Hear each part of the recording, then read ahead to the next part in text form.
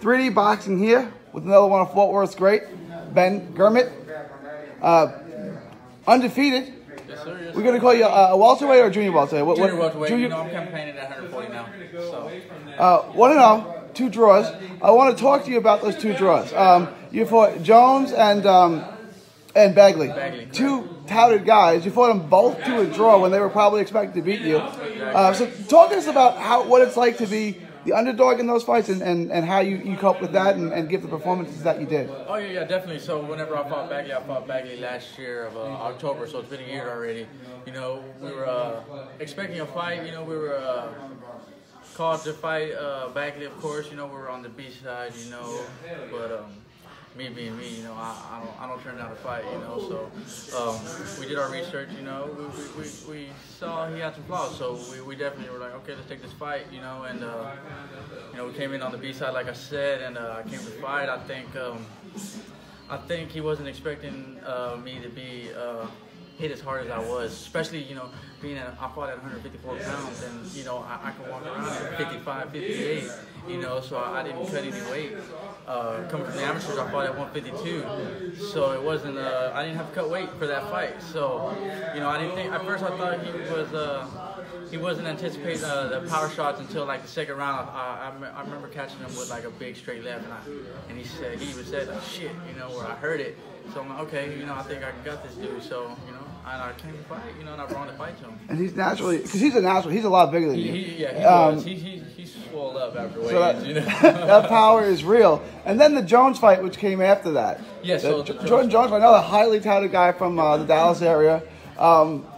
First off, just between me and you and everyone listening, did you win that fight? I did win that fight. Win that fight. I brought the pressure, you know, I applied the pressure, and I was breaking him down and slowing him down where, you know, he was kind of backpedaling a little bit, you know, towards those later rounds. So I think I did enough to win that fight. And again, that was a sensational win, and it's another win with Fort Worth over Dallas. So always keep that up. I always like to see that. But you're part of the big return to boxing here, live boxing here in the Metroplex.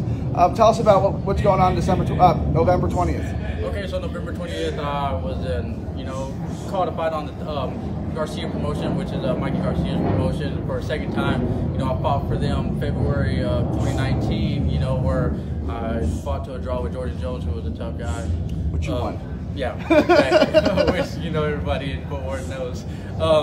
So, you know, they called me back. They actually had a fight scheduled for July, which, you know, with the pandemic, you know, it got canceled. So we stayed in the gym, you know, and I knew it was coming, so I stayed in the gym. I stayed ready, you know, and so we got the call to fight a guy, Shaw Silva, who recently just pulled out last week, and we had to get a short notice guy to fill in. So, you know, I'm coming to fight. I'm coming to fight November 20th. I know we don't overlook any opponent, but for a guy with 3 fights, you've been matched incredibly tough, and you've done your best. Yes, you've done really well. You've hung in there. Arguably won all 3. You definitely won the Jones fight. Yes, sir. I mean, what's that like? You know that you're going in there to be an opponent to pad their record, right? Like, that's kind of the way they look at you. And then what's it like when you outbox these kids? Exactly. You know, like I said, for Jones, you know, he comes with a great amateur record. You know, he has a lot of experience. You know, and we knew that coming into the fight.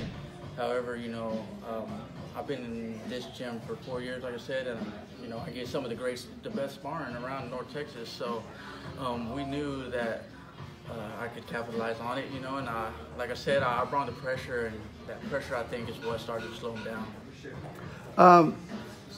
Where can everyone buy tickets? How can they come support you? Tell us about that. Okay, yeah, definitely. So Tuesday's the last day for tickets because we got a tournament Wednesday. So we have tickets here at FHG in White Settlement, 806 South Cherry Lane. We'll have those available here until Tuesday, and then also on hand, I carry tickets with me. So you shoot me a message on Facebook or Instagram at. My Facebook is Benjamin Gurment, and then my Instagram is Buck Gurment. So shoot me a message if you want to meet up. I'll meet you up, you know, and we can get tickets there.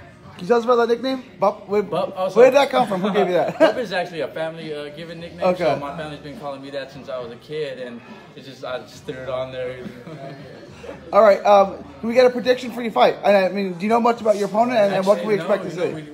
know, like I said, it was a short notice fight guy. You know, we don't know anything about him. Okay. He's making a pro debut, so you know, I've had a great camp. Luckily, well, actually, it was a blessing that Edward and my camp fell on the same. So you know, I've been sparring with him. He needed a taller southpaw. You know, I needed a sharp, right-handed guy. You know, and Edward was the man. So.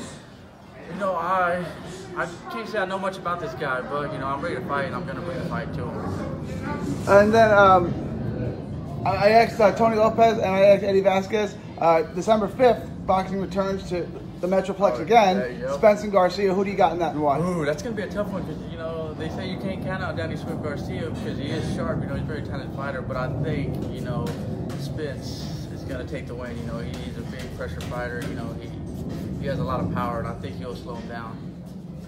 So I got to go with Spence. Tell everyone where they can find you on all forms of social media. All right, yeah, so on Facebook, I'm at Benjamin Buck Gurment. Instagram, at Buck Gurment. You know, follow me. If you haven't seen him, really underrated prospect, really good youngster.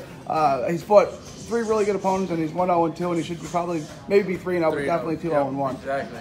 God bless, champ. Thank you. All right, thank you.